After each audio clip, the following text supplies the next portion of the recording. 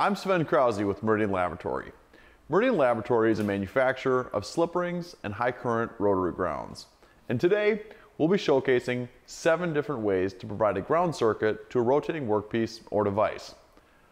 Some typical applications of where rotary ground might be used include rotational welding of tanks, pipes, and other heavy metal structures, rotational plasma cutting of sheet metal and pipe processing, in electroplating and other deposition-based applications, including heavy manufacturing and semiconductor processing, and really anywhere where current needs to rotate within a closed circuit. There are many ways to transfer current between a stationary and rotating part of a machine or an application. And today, we'll be showing you these different methods and the benefits and drawbacks associated with each of them.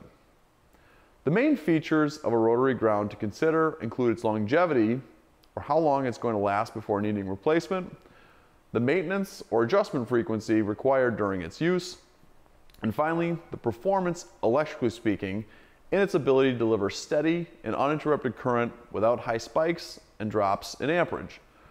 We're going to be exploring 7 different rotary grounds and sharing how they work, how they perform, and what works best for different uses and applications. We're going to start by looking at our Meridian Laboratory Rotocon ERG 400, which is rated to 400 amps at 100% continuous duty cycle.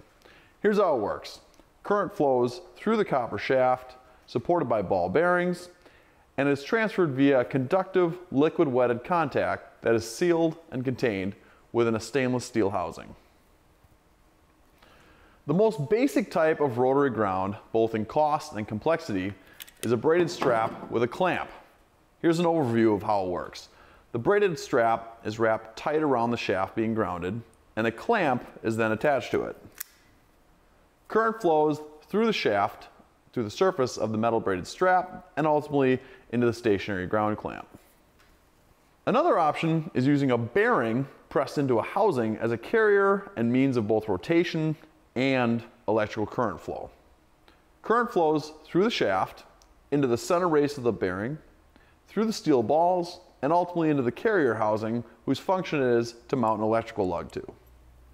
The next option that is relatively common is using carbon-impregnated brass brush blocks. Here's how they work. The spring-loaded brush blocks slide on the outer surface of a rotating shaft, and current is transferred through the brush blocks to a stationary ground cable attached to them. This is really similar to how a brush slip ring or a commutator block might function. Moving on, this is a rotary ground made by Sumner Manufacturing, model ST107. Here's how it works. Current flows from the clamp through a pin to a bronze bushing via metal on metal contact between the pin and the bushing. And a ground cable is attached to the stationary swivel. Another commercially available rotary ground is a Lenco Model C. The basis of how it works is that current flows into the copper shaft, which relies then on a spring-loaded bolt to provide force on the metal-on-metal contact between the brass surfaces which rotate against each other during use. Finally, we have a Tweco RG140 rotary ground. Current flows into the brass shaft, which then spins in the center of a brass housing. This requires grease between the 2 metal-on-metal contacts during rotation.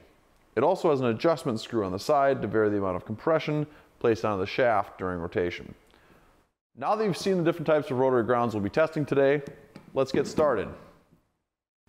To show you how these different types of rotary grounds work and perform, we'll be using a high current DC power supply and a rotating shaft. To replicate the current flow which a typical high current rotary application might see. We'll also be using a Fluke digital clamp meter to measure the fluctuations in amperage during rotation. As I mentioned earlier, there are 3 main attributes by which a rotary ground can be characterized by. The first being the longevity or the lifetime the rotary ground provides before needing replacement or to be rebuilt. The second is the maintenance frequency it requires throughout the course of its use. And finally, the electrical performance it provides in its ability to rotate without changes in resistance, resulting in varying amounts of current the workpiece sees. Steady current delivery is important to ensure a consistent amount of amperage is delivered to the rotating workpiece, to guarantee consistency both while rotating, as well as between cycles of parts. In a best case scenario, the amperage would never change part to part or over time and guarantee absolute product consistency. With fluctuations in current, for instance, in a welding application, this would result in varying degrees of penetration and inconsistency during rotation and between different parts.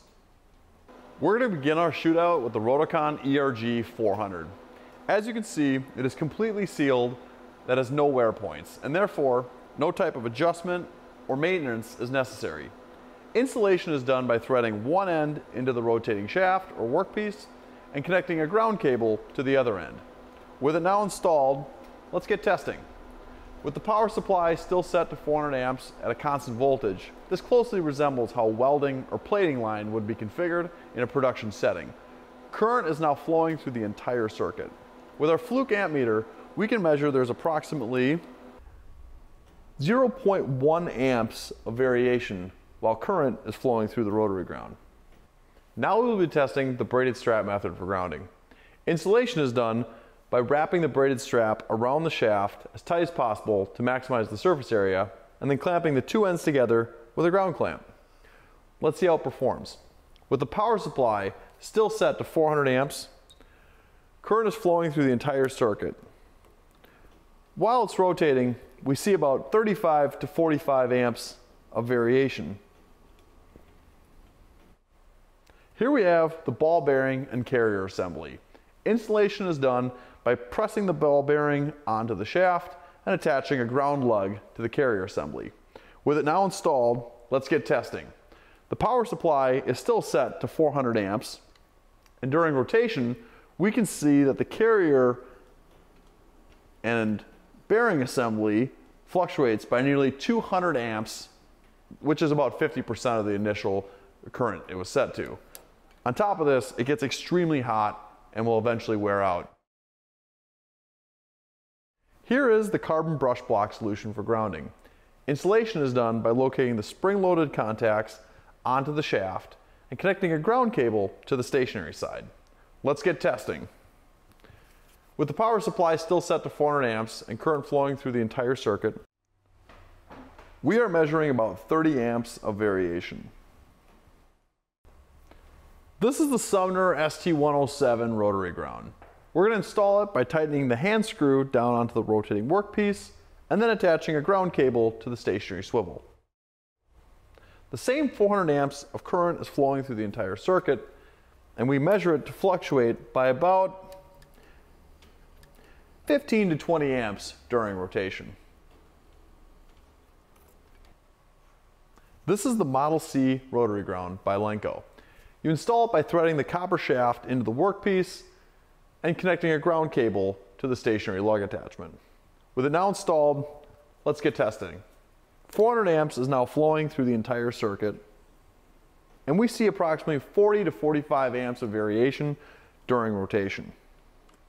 This is the Tweco RG140 rotary ground.